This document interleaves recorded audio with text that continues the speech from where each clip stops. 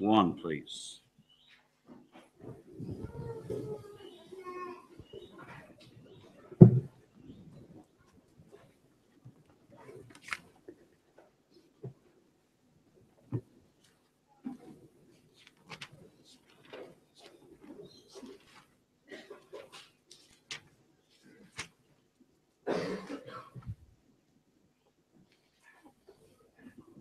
Commence and read in verse 12 again.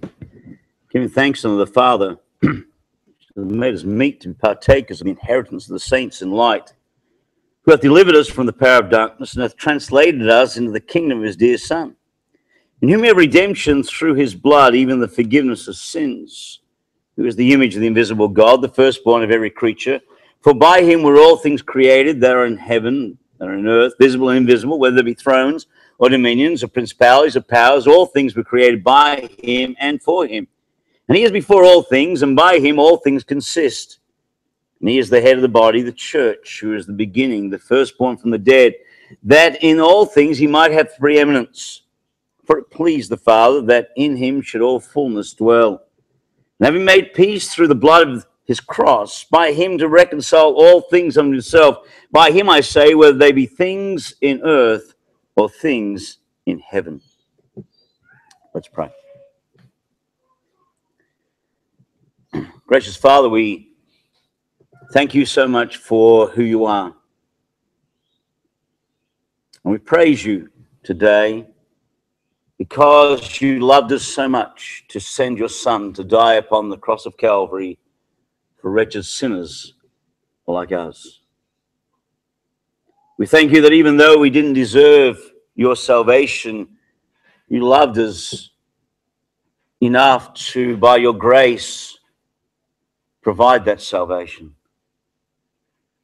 And Father, we pray today that as we consider yet again the preeminence of our Savior, that Father, you would allow us to exalt his name yet again through your word. Give me wisdom, I pray, that I might, Father God, do justice to the statements of your word regarding your Son.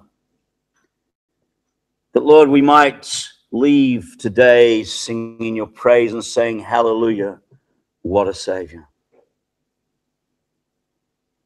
Father, we pray that you would give me wisdom from on high. Would you guide me as I speak, that I might say that which you would have me to say, that our hearts might be blessed and refreshed and encouraged by your word today as we consider your exalted Son. Guide our time, I pray, in Jesus' name. Amen.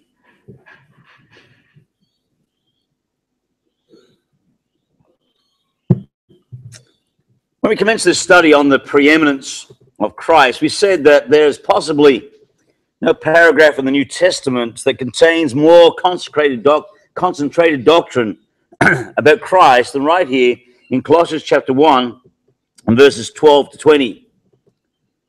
Here the Apostle Paul presents 4 unanswerable arguments to prove the preeminence of Christ. The false teachers at Colossae denied his preeminence. They declared that Jesus Christ was nothing more than just a man. And Paul says that's not true. And he's declared to us that Jesus Christ is preeminent because he's the Savior in verses 13 and 14. He's preeminent because he's the Creator in verses 15 to 17. He's preeminent because he's the head of the church in Colossians 1:18. Now, to ensure that we understand his place and his glory, he says in verse 19, he says, it pleased the Father that in him should all fullness dwell. Now, Paul has already called Jesus Christ God's dear Son, back in verse 13. He said, whom delivered us from the power of darkness, hath translated us in the kingdom of his dear Son. So Paul has already introduced this theme that this is all about the Son of God. So as we come to verse 19, it shouldn't surprise us that it says, for it pleased the Father that in him should all fullness dwell. Now, you'll note that in the words the Father are in italics because they don't appear in the original. There's no Greek word for the Father. But it's implied in the context. For the passage starts out with a declaration of Paul giving thanks unto God, and then talks about Jesus Christ, his Son, the means by which God did all these things. And so now the Father is pleased that in him, that's in Christ, should all fullness dwell. And so Paul moves forward in his argument. And he declares here a remarkable statement about the fullness that dwells in Jesus Christ. And here we're given two truths about Christ to once again declare Christ's preeminence. In fact, in these last verses of this section, we have what I've entitled the Declaration of Preeminence. The Declaration of Preeminence. This is the final piece in this great passage, this great section of Colossians chapter 1 on the doctrine of Jesus Christ, about the position and the person, the work of who Christ is, making him qualified to be our Redeemer, to answer the question of the Gnostics, to bring to an end the questioning of the person of Jesus Christ. The apostle now comes to a crescendo, if you like, in all of this. He's just declared that he might have the preeminence, and now he just says, as though he just has a few more things he wants to declare about the Savior, the declaration of preeminence. And 2 points this morning only. First of all, the indwelling fullness. The indwelling fullness. The first fact that we need to understand about Jesus Christ when it comes to this matter of preeminence is this, that in him all fullness dwells. The indwelling fullness. Now, verse 18, of course, gives to you and I the theme for the entire section, where it ends up at the end of verse 18 that in all things he might have the preeminence. The reason why all these things are listed, the reason why all these things are true about Jesus Christ is so that he might have the preeminence. This was God's purpose in making his Son the Savior, the Creator, the head of the church. God the Father wants to declare the credentials of his Son, declaring that his Son is indeed qualified to be our Savior. The word preeminence, of course, magnifies the unique position of Jesus Christ. The word preeminence means to have first place. It denotes a permanent position of priority and a permanent position of authority. Jesus Christ stands in a position of priority. He is first, and he stands in a place of authority because of his position as God. He is also the authoritative one.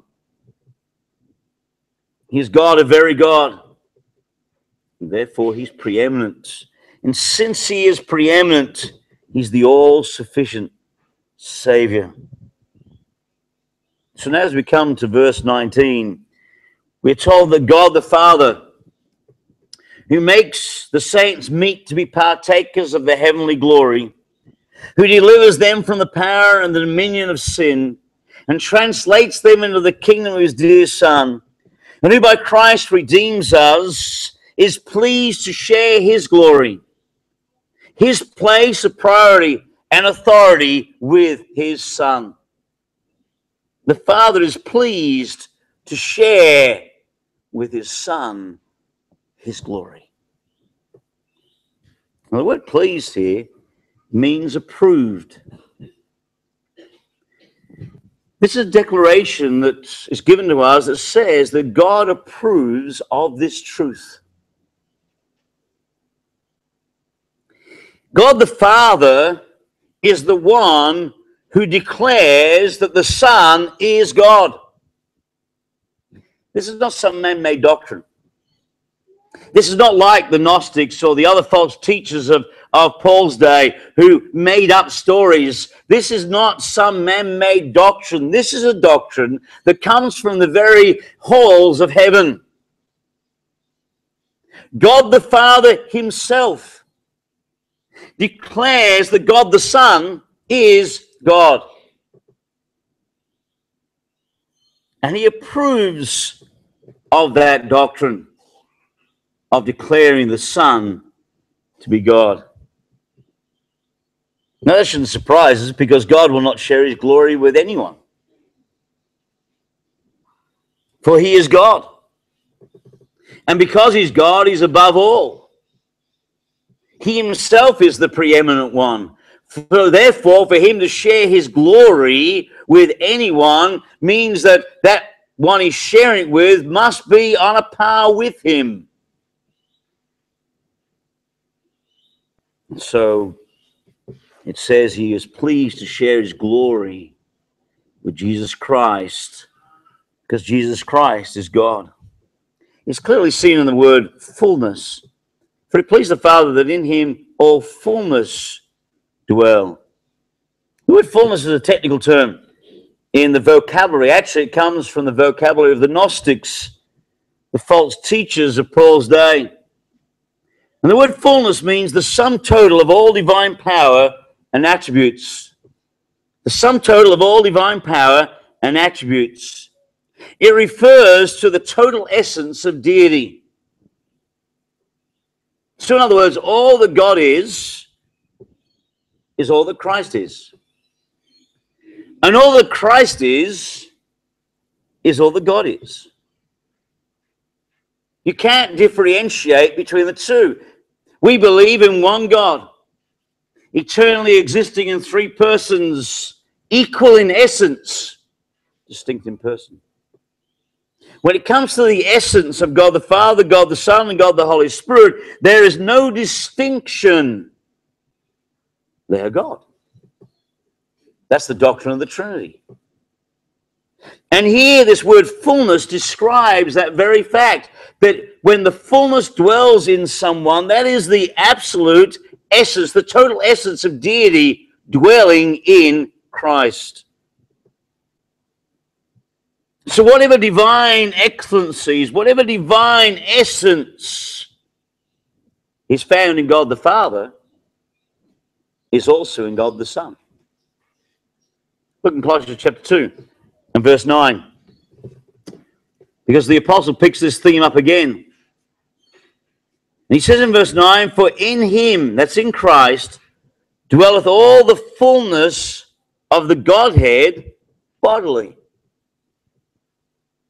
In Christ dwelleth all the fullness of the Godhead bodily. Now the Gnostics use the term fullness for the collection of emanations or angelic powers coming from God. And Paul warns the church that the true fullness dwells in Christ alone. This is not just something coming forth from God. This is dwelling in Christ. That's why he's qualified to save you and I. That's why verses 13 and 14 are true. Who hath delivered us from the power of darkness, and hath translated us in the kingdom of his dear Son, in whom we have redemption through his blood, even the forgiveness of sins. The reason why that is true is because of who Christ is. He's God. And the reason why Christ takes the precedence over every creature in verse 15, who is the image of the invisible God, the firstborn of every creature. The reason why he is the firstborn of every creature is because he is God. The reason why he's the head of the church in verse 18, and he is the head of the body, the church, who is the beginning, the firstborn from the dead, is because he is God. So in all these things that are preceding verse 19 is a declaration of the person of Jesus Christ. And he is preeminent, for in him dwells all the fullness of the Godhead. And in saying this, the apostle was meeting the false teachers on their own ground, because they denied Christ's deity. But Paul proclaimed it. Paul states that God himself declares and approves of the teaching that Christ is God. The teaching of the deity of Christ is a God-ordained doctrine. Those who want to argue with you and I about the Trinity, want to argue with you and I about whether or not Jesus Christ is God, whether he's a God or God, and want to change John chapter 1 where it says in the beginning was the Word was with God, and the Word was God, and they want to change it into was a God, they're standing on sinking sand, beloved. Because the Bible over and over again that Jesus Christ is God, a very God. And here the apostle declares it with absolute terms. It pleased the Father. God approves of this doctrine that Jesus Christ is God. It pleased the Father that in him all fullness dwell. The eternal Son, Christ had all divine fullness. When he became a man, he manifested that essential fullness in his redemptive work. It's vital that Jesus Christ be God. It's because he's God that he can redeem us. If Jesus Christ was simply a man, then he would have been subject to all that you and I are subject to. He would have been born a sinner. And he would have needed a redeemer. And he would have had to pay the consequence of his sin. And he would have died, as all other religious leaders die, without hope.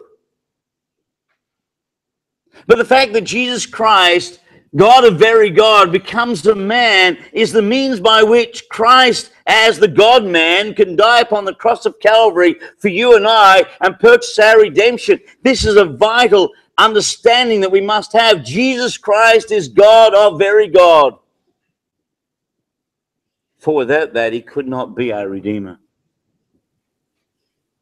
In him there is such dignity, such authority, such power and moral excellence that he alone can redeem us.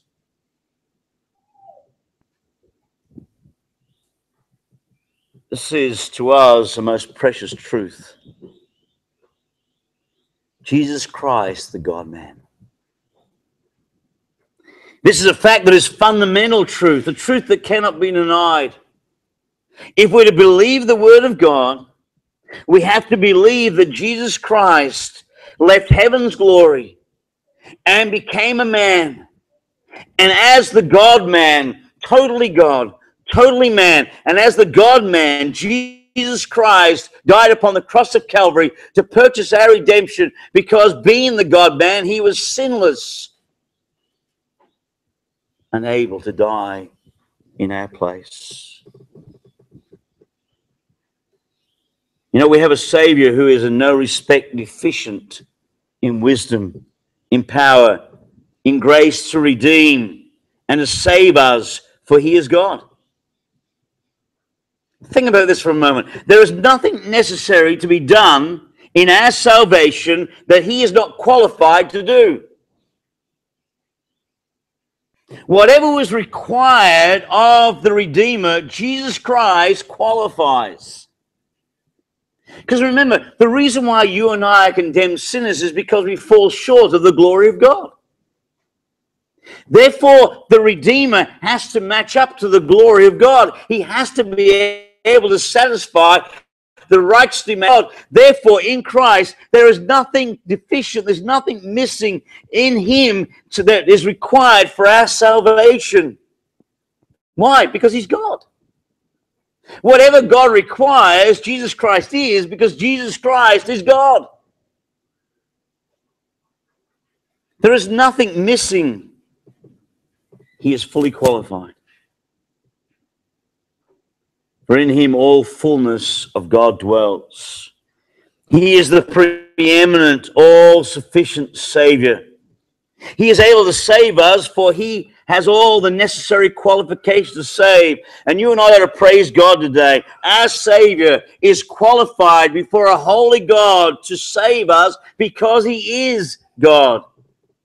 On earth, believers saw his glory. The glory as of the only begotten of the Father, full of grace and truth.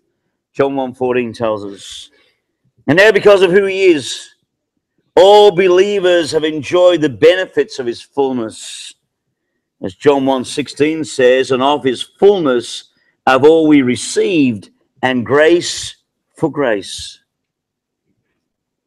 We as believers have received or partaken of the numerous blessings which came by Jesus Christ.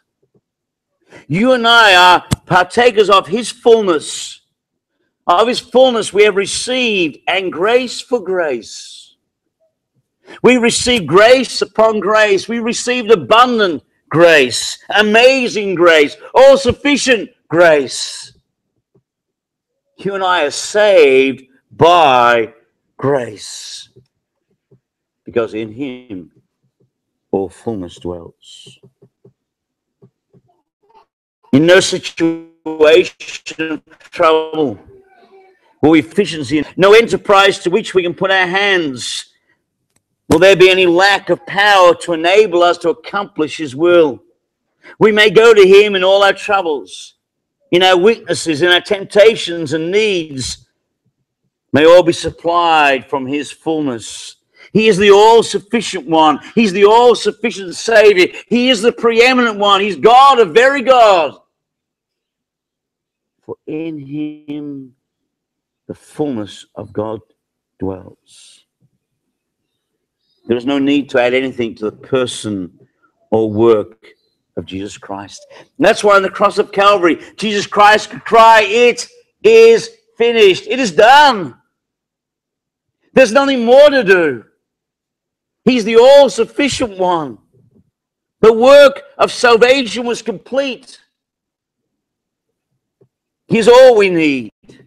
In him is life, and by him we receive eternal life. And for you and I to try and add anything to him, or to take anything away from him, is to diminish him and dethrone him and make him no longer God. He is God, a very God. The very essence of God. It makes him the all-sufficient Savior. But not only are we told of the indwelling fullness, but we're told, secondly, this fullness dwells in him. It says, for it pleased the Father that in him should all fullness dwell. This fullness dwells in him. And the word dwell is equally important as the word fullness,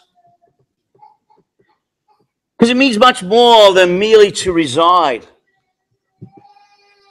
The form of the verb means to be at home permanently.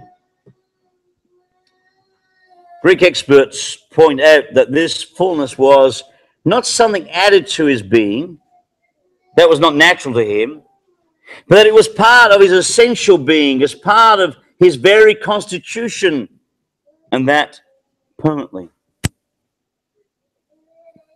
You see, as the Son, as God the Son, I should say, he possessed the complete fullness of the divine essence by eternal right.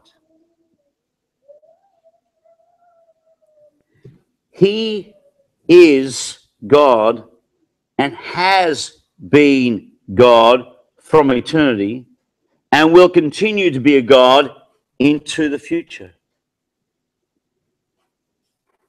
The Father did not say that he was pleased that the Son should become deity, that somehow before his incarnation he was not God. But at the moment of his incarnation he became God. He said it pleased the Father that in him should all fullness dwell. This is a permanent relationship. It has dwelt with him because this is an absolute necessity for his being. If he is not God, then he is not the Son.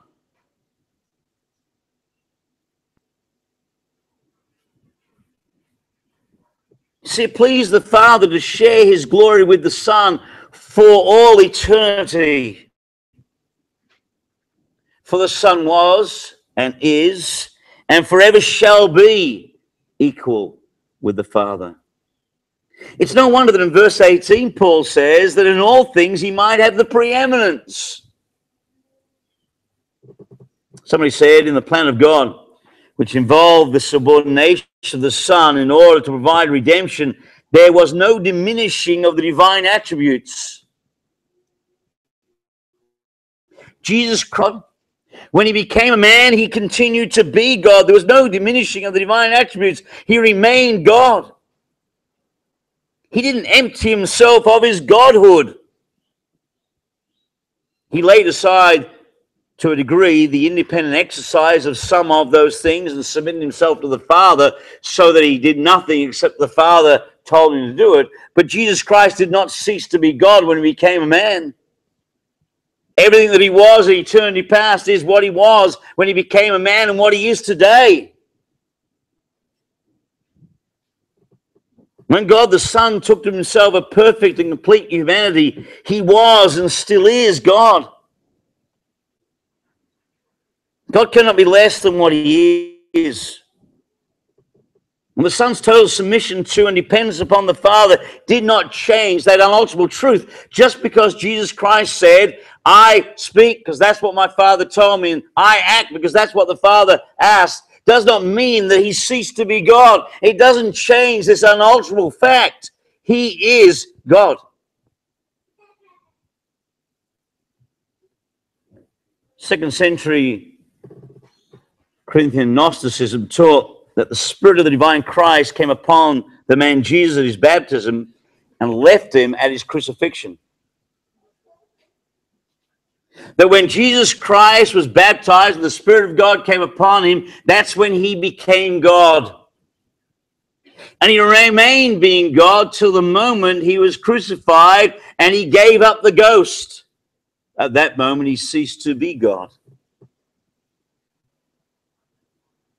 The declaration here of the preeminence of Christ is that the fullness of God dwells in him as a permanent state of being. It has dwelt, it does dwell, and it will dwell. See, that heresy denied what we call the hypostatic union. The fact that Christ possessed two natures, the divine and human, within his single person, that Jesus Christ is totally God, totally man. All that God is, Christ is. And all that man is, Christ is. He is the God-man. For in him dwelleth all the fullness of the Godhead bodily. In Colossians 2:9.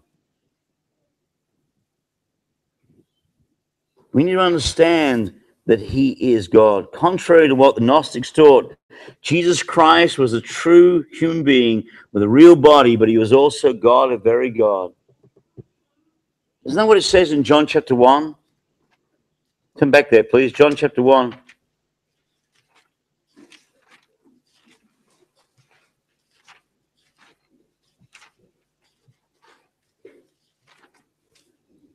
In verse 1 it says, in the beginning was the Word, and the Word was with God, and the Word was God, and the same was in the beginning with God.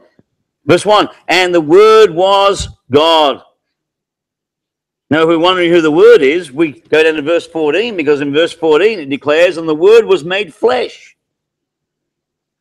and dwelt among us. So this is Jesus Christ. Jesus Christ, the Word. He was made flesh and dwelt among us, and we beheld his glory. The glory is the only begotten of the Father, full of grace and truth. The Word was God, and they beheld his glory. The glory is of the only begotten of the Father, full of grace and truth. He's God, our very God. That's why he's preeminent. Now, because Jesus Christ is God, he's able to do what no mere man could do.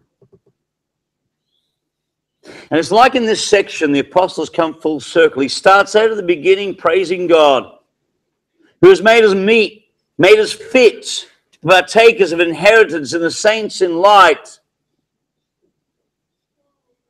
And now he tells us how he has made us fit to be partakers of the inheritance in light. He's told us by his Son.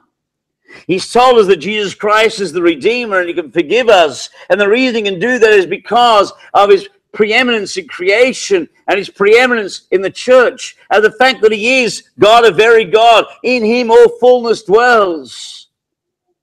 And now in verse 20, he brings it right round and he tells us the process by which he made you and I fit to be partakers of the inheritance of the saints in light. And in verse 20 we read, and having made peace through the blood of his cross, by him to reconcile all things to himself. By him I say, whether they be things in earth or things in heaven. Verse 20 has a great power on its own, but when you put it into the context of everything Paul has just said, this verse jumps off the page.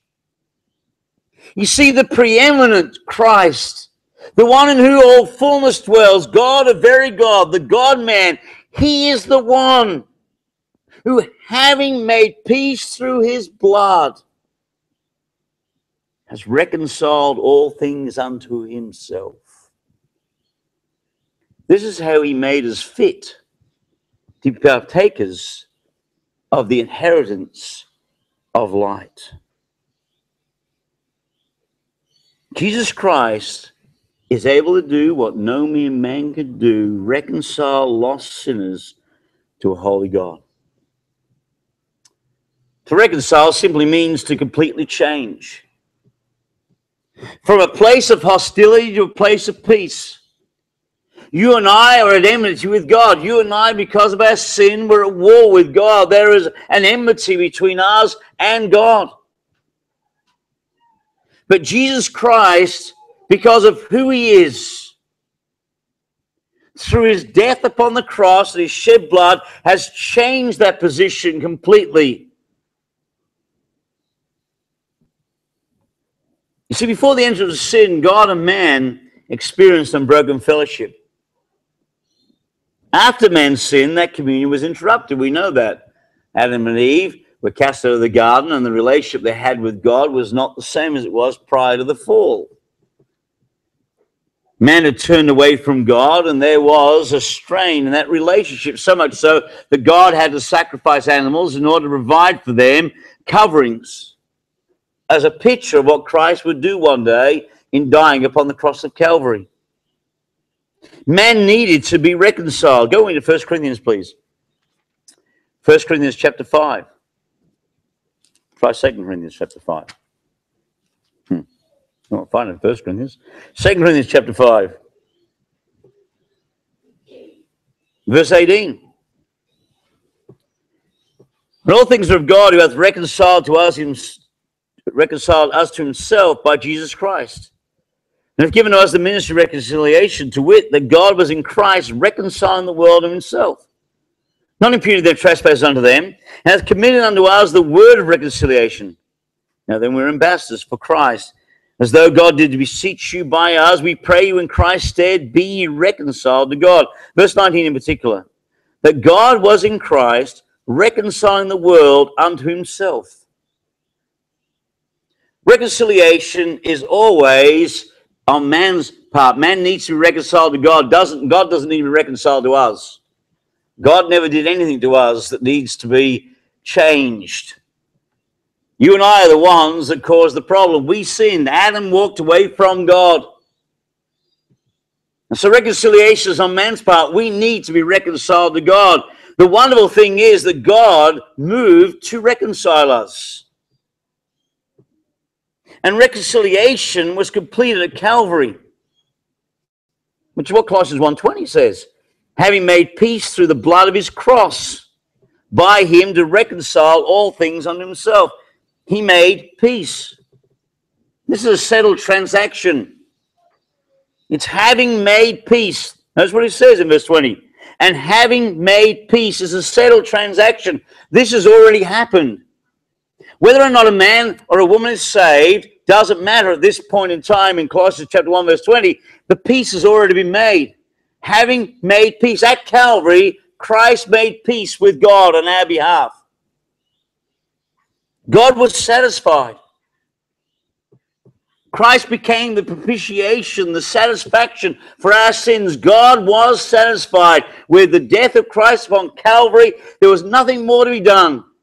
When Jesus Christ shed his blood, the God-man died in our place. God was satisfied with the work that his Son had done upon the cross, and therefore peace has been made.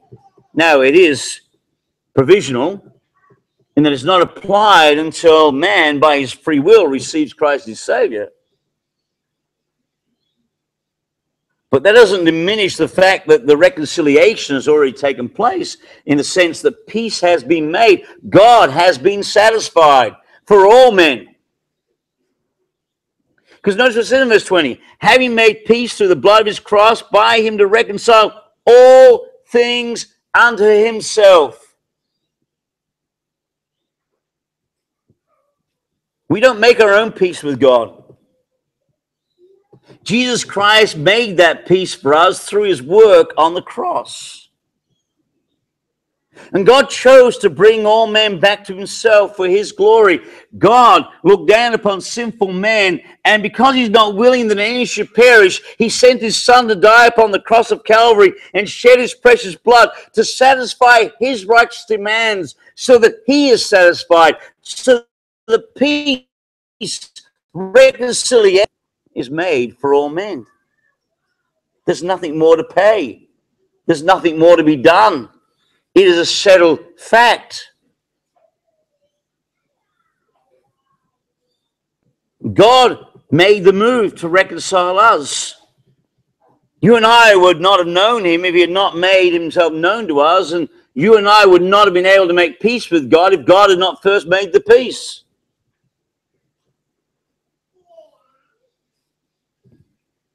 God the Father, through Jesus Christ, has reconciled all things to himself.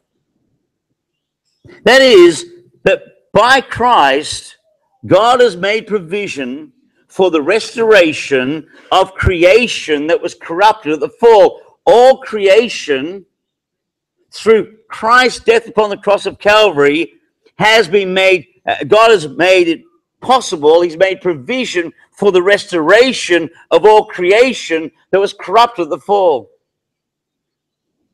And in so doing, he has made provision for salvation for all mankind. He has thereby rendered all men savable.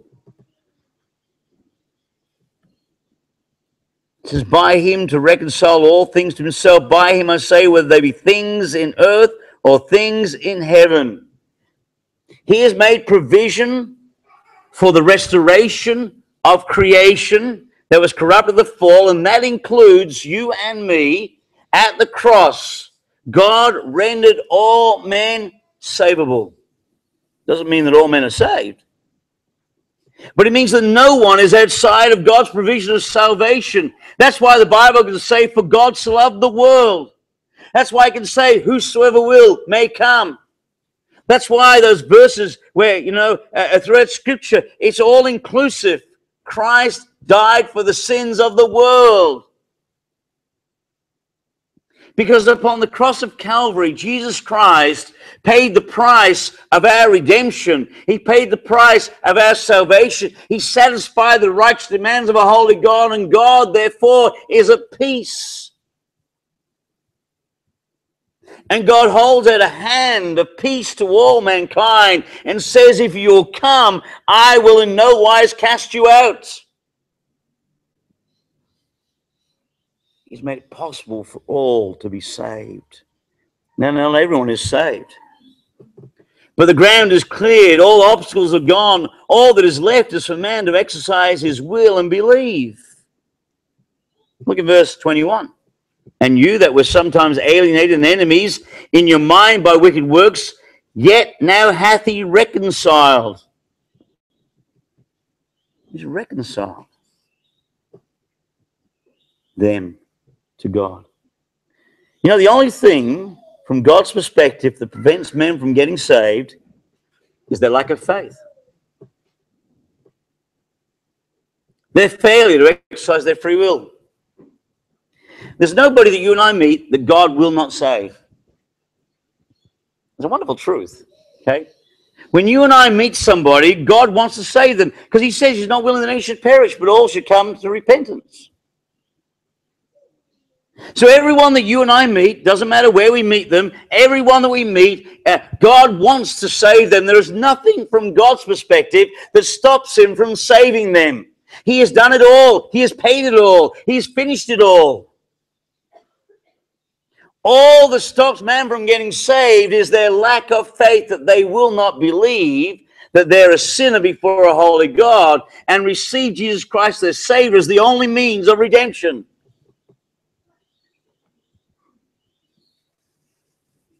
That's why Romans 10:13 says, "For whosoever calls upon the name of the Lord shall be saved." The blood of the cross in this passage, Colossians chapter 1, speaks of the real physical death of Jesus Christ in our place, on our behalf before God. That literal death in our place and that literal judgment he bore on our behalf is what saves us.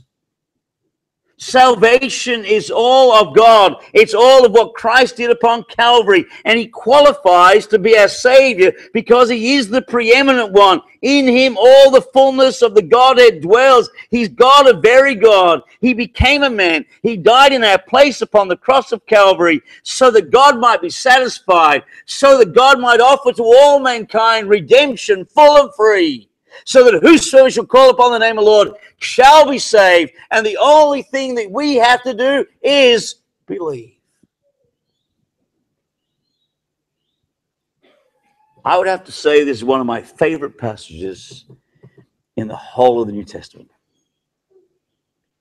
I love the doctrine of reconciliation. If you haven't got that point, I thought that I don't enjoy it. I love it. When I teach theology in Bible college and I get to teaching on soteriology, the doctrine of salvation, and we get to the point of reconciliation, I love it. Because, beloved, the only thing that stops men from getting saved is their unwillingness to exercise their free will to be saved. God has done it all. The ground has been cleared. There is no obstacle between man and God. God says, come. There is nothing stopping you. There is no hurdles to jump. There is no rivers to swim. There is no mountains to climb. Just come. It's paid. It's finished. It's done. Just come. A man says, no, thank you. How foolish men will feel, won't they, when in eternity they open their eyes in the lake of fire and realize all they need to do was believe. Because Jesus paid it all. All to him we owe. It's true, isn't it?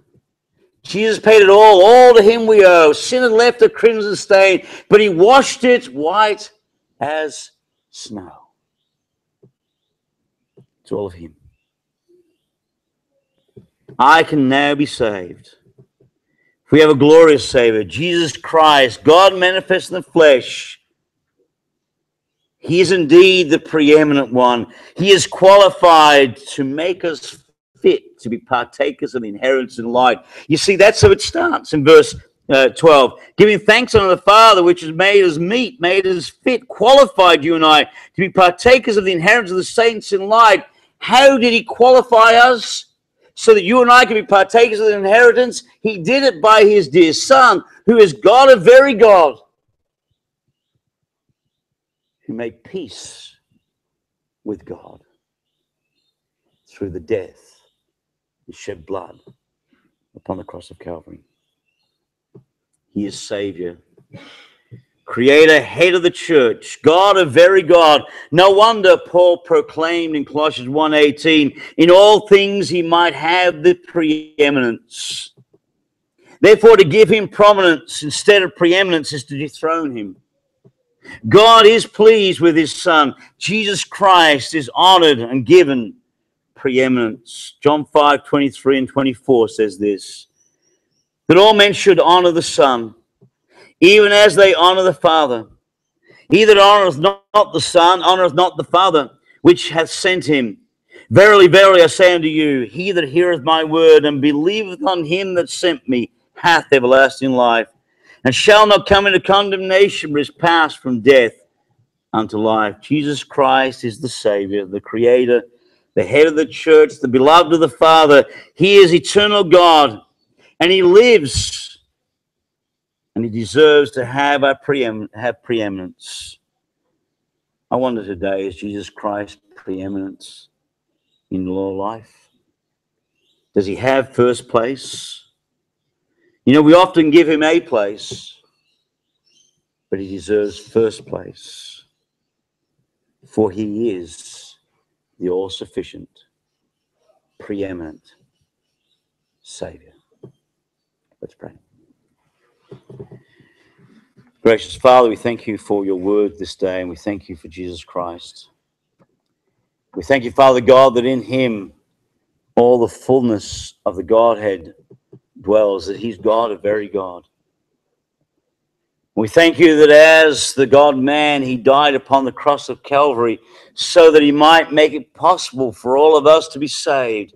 And we thank you for the salvation that is ours in Christ Jesus. So with the Apostle Paul, we want to give thanks unto the Father who has made us meet to be partakers of the inheritance of the saints in light. For all the praise and all the glory goes to you. We thank you for our Savior. We thank you for our redemption. And Lord, may we give our Savior the preeminence he deserves, and give him the glory and the honor day by day, so that, Father, we might witness and testify for you, that others might know him, who to know is life eternal. This we ask in Jesus' name. Amen. We're going to sing number 50. Nathan's going to come.